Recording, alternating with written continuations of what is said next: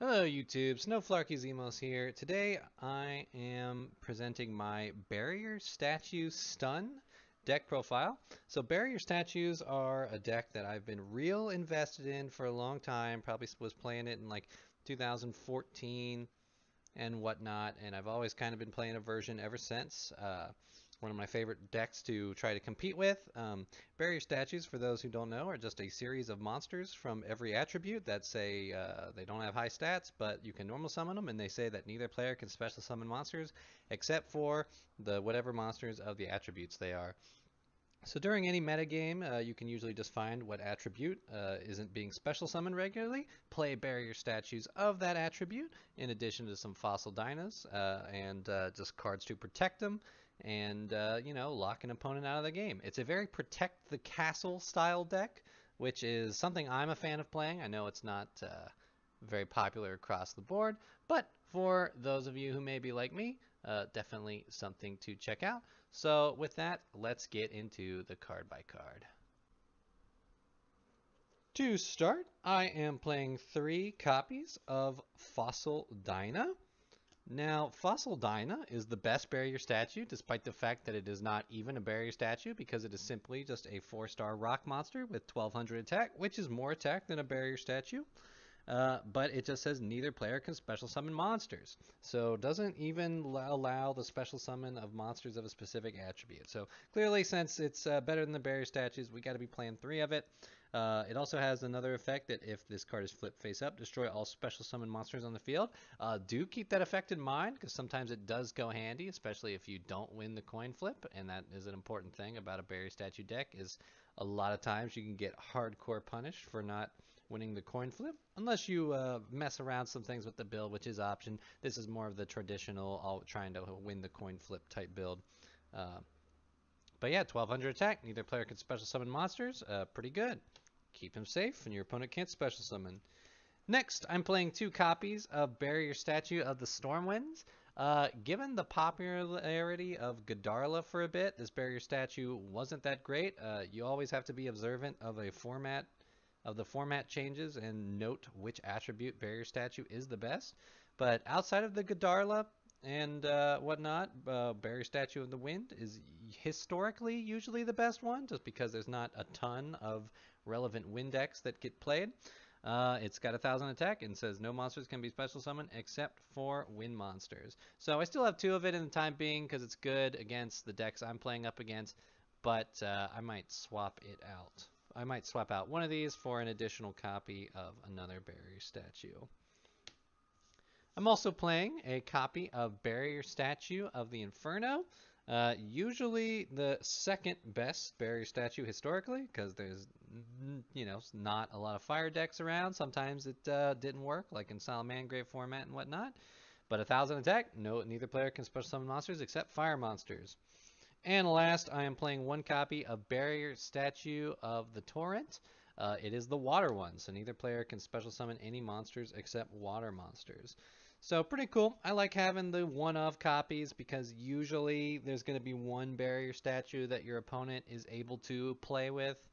And so you just want to lower those odds. You don't want to go all in on wind and then someone play a wind deck. You want to have a wind one maybe, but then also a fire one and a water one. So you always got to keep that in mind. The ratios are very important. And one thing to note about barrier statues is, of course, while this one's on the field, players can still special summon water monsters. But if you ever get 2 barrier statues of different attributes on the field, then it's the same as having Fossil Dyna, because this one doesn't let you special summon except water, and this one doesn't let you special summon except fire, which means you just can't special summon. And that's alright. That's what we're aiming for. And that is it for our monsters. We are playing a low monster count because this is a Card of Demise style deck. We only do 1 normal summon per turn, so we don't want too many bricks. Next up, getting into our spell cards, I am playing 3 copies of Mage Power. Mage Power, of course, is an equipped spell that just says the equipped monster gains 500 attack and defense for each spell and trap card on the field. There's going to be lots of spell and trap cards on our side of the field because everything that's not a monster is either a spell or a trap, and we have lots of traps in this deck. So equipping this to a Fossil Dyna, even with just this and 1 other set card, immediately makes this a 2200 attack monster, and any more gets it even higher. If we have a full set 5, this monster can be at 3,700 attack, and the barrier statue's at 3,500, which is very powerful, especially hard to beat when your opponent can't special summon anything, and we really want that attack buff to end the game quickly. I'm not playing any copies of Moon Mirror Shield, which is often pretty popular in here. Just because Moon Mirror Shield will let you always win battle. But usually with Mage Power, you're still able to win battle all the time, and when you're not battling monster, you just have higher attack to end the game quicker. And the recycling effect of Moon Mirror doesn't come in handy too much from my experience. So I'm playing three copies of Mage Power. I want to end this game quickly. Mage Power allows me to do that. Next up, I am playing 3 copies of Pot of Extravagance. We absolutely cannot use the extra deck in this deck for any reason because nobody can special summon. So we're turning our extra deck into card advantage. Banishing 6 of those cards face down just lets us draw 2. The drawback of not being able to play any other draw cards doesn't matter. It's a good card to have. Next up, also, because we are not special summoning, I am playing 3 copies of Pot of Duality.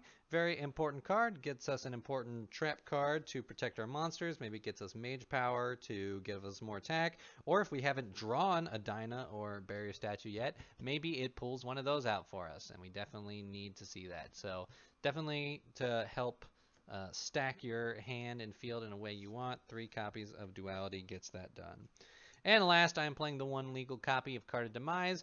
We are not special summoning. We are playing tons of trap cards, so Demise is a must. We draw till we have 3 cards in our hand. At the end of the turn, everything is discarded. Now, of course, we can't special summon, which isn't a big deal, and our opponent doesn't take battle damage after this card resolves. Important to note, because you can play around, you can attack first and then Demise. But this will get us plenty more back row to keep our field safe, secure, and the game. And that is it for our spell cards. Next, we are going into our trap cards, and there's a lot of them. Starting off, probably the most important trap card is 3 copies of Dimensional Guardian. Dimension Guardian is a pretty cool card. Activate this card by targeting a face-up attack position monster you control. It cannot be destroyed by battle or card effects. If the targeted monster leaves the field, destroy this card. So that's pretty cool. So if we have Fossil Dyna or a Barrier Statue on the field, your opponent wants to attack over it, or they want to Raigeki it, or just any way they can target, any way they can destroy it. You just flip Dimensional Guardian, and suddenly they cannot. We used to play Safe Zone in this deck, which was nice because it protected you from targeting, and in exchange you couldn't attack directly. But since cards like Compulse and whatnot aren't really played anymore, and mostly your Barrier Statue is getting removed by getting it destroyed, I am perfectly fine going with Dimension Guardian. It's perfectly good enough, and a lot less restrictive because it allows us to attack directly still. So 3 copies of Dimension Guardian. Next up, I'm playing 3 copies of Phantom Knight's Sword. This card is so good in this deck. You basically target a monster on the field, give it 800 attack, and the first time that card would be destroyed, when that card would be destroyed by battle or card effect, you can destroy this card instead. So instantly turns Fossil Dyna to a 2000 attack monster. That has 1 time protection from being destroyed by battle or card effect.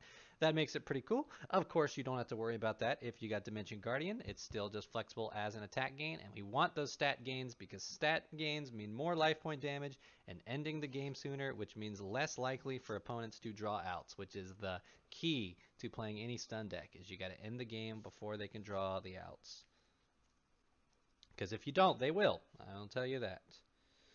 Next up, I am playing 2 copies of Phantom Knight's Wing. Probably bump this up to 3 because it's pretty good. But basically what this is, target a face-up monster on the field. It gains 500 attack. And of course, this turn, if that card would be destroyed by battle or card effect, it is not destroyed the first time. So if it happens multiple times, it's still going to get destroyed. But that's pretty nice. What this card really does, and what's really nice about this card at 3, is if you have a Barrier Statue or a Fossil Dyna and a set of back row, and your opponent has Harpy's Feather Duster or something that is going to wipe your back row, and you don't have one of the prevention cards for that, Phantom Knight's Wing is nice to have because you can chain it, and it will give your monster protection from destruction, which usually will be enough since they can only summon one monster if they can't special summon, and give it an extra 500 attack, which makes it a bit more resilient. So definitely pretty cool. Worth considering playing at 3.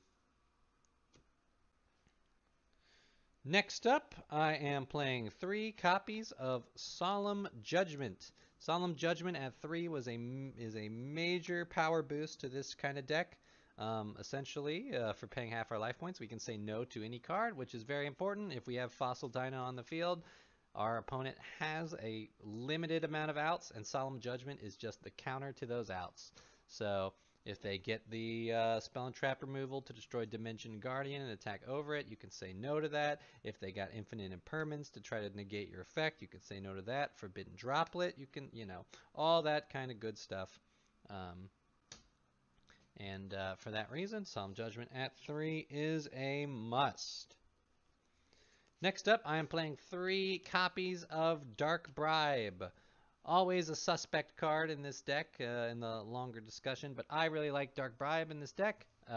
Simply put, because if you're playing Dark Bribe to negate something, it's probably because that card was going to literally lose the game if you let it resolve, and it is very unlikely that the one card your opponent will get to draw is going to be better than losing the game.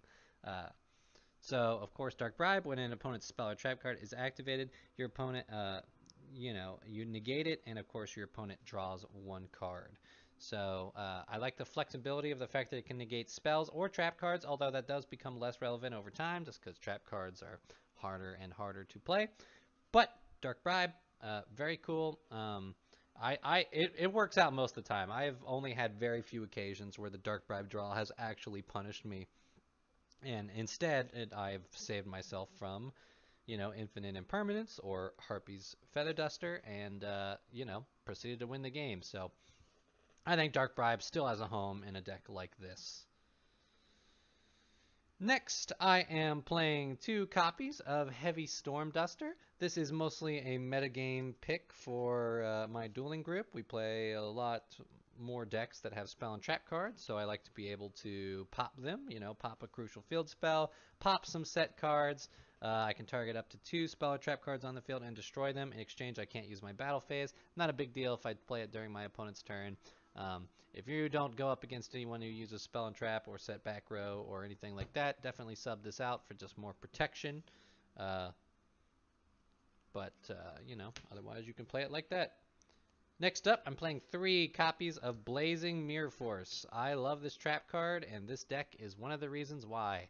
Blazing Mirror Force is great because when an opponent's monster declares an attack, which if you don't have an equipped card on your barrier statue or Dyna, they are very low attack monsters, so your opponent will attack them. When they declare an attack, you destroy as many attack position monsters your opponent controls as possible, and if you do, take damage equal to half the combined original attack of the destroyed monsters, then that damage is inflicted to your opponent. So what's nice is usually Mirror Force and whatnot are bad because so many cards float, but with Fossil Dyna and barrier statues that don't let anyone special summon, the floating effects of a lot of monsters are now a non-issue.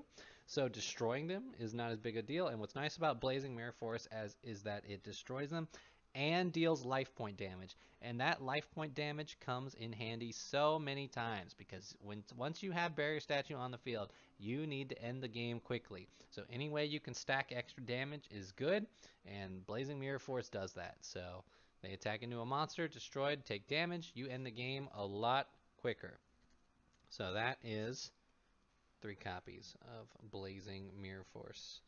Next up, I'm playing 2 copies of regular Mirror Force. It's Blazing Mirror Force, but without the burn.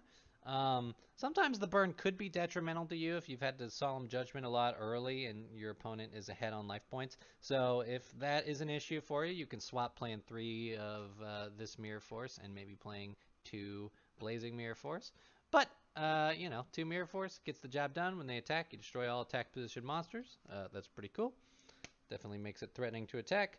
Next, kind of to fill some space, I'm playing 1 copy of Crackdown. Crackdown is nice because you can target a face-up monster your opponent controls, take control of that monster, and of course it can attack or whatnot. But this card is nice because if your opponent is has a monster on the field and you just want to get rid of it so you can attack directly, or they can't get over it. You can't get over it because its attack is higher. That's fine. Just take it. Open up your opponent's board, attack them directly. Like I said, we got to end the game quick. And then lastly, because we are playing a bunch of normal trap cards, I am flexing the last spot with a copy of Trap Trick. I can use this to pull out Heavy Storm Duster. I can use this to pull out Mirror Force. I can use this to pull out Phantom Knight's Wing. Any number of things, which is pretty cool. And that gets cards out of the deck so that we're, drawing more stuff. And, perfectly good card. You could certainly sub it out for another copy of Phantom Knight's Wing or Mirror Force, or if you want some more back row protection, Boo Boo Game has a pretty good home in this deck, and stuff like that. Lots of trap cards you could switch around, but this is just some stuff that I'm playing now and a variety to give you ideas. And that is it for the main deck. As I mentioned when talking about Pot of Extravagance, you do not special summon in this deck at all, so I'm not really going to talk about extra deck because you'll never ever go into it. All I will say is that if you're playing Extravagance, of course, just make sure you have 15 cards. They can be 15 junk anything cards. This is just my standard Waking the Dragon extra deck. Just have 15 cards so that you can use all your Extravagances. Now, of course, you can, if you got it. I don't have Natis, but otherwise, having Elder Entity Natis and Dogmatica Punishment might be very good. Get you some additional popping up capabilities. So do keep that in mind. You can do stuff like that, but other than that, there is not much to talk about with the extra deck. So that is it for my Fossil Dyna Barrier Statue deck profile. It's a pretty simple deck to play. You just make it so that neither player can special summon, and then you turn it into Unga Bunga Yu-Gi-Oh! But I have a lot of fun making this undestroyable wall that just does not allow anything else to happen other than for it to beat you down. It's very fun when you got Guardian and Mage Power and you're just attacking with this absurdly high attack monster that stops special summoning. It's not for everyone, but if you like decks like this, Barrier Statue is a must. I think it's a lot better than the Inspector Border standard stun deck. But anyway, enough of that. That's it for me in this video. Let me know what you think. Let me know what your favorite barrier statue is artwork-wise. I think mine is Wind. I like the little Wind guy. The dark one is pretty cool, though. I wish the dark one was more playable, but Konami makes too many good dark decks for that to be possible. So, anyway, thanks for checking it out. I'll catch y'all in the next one.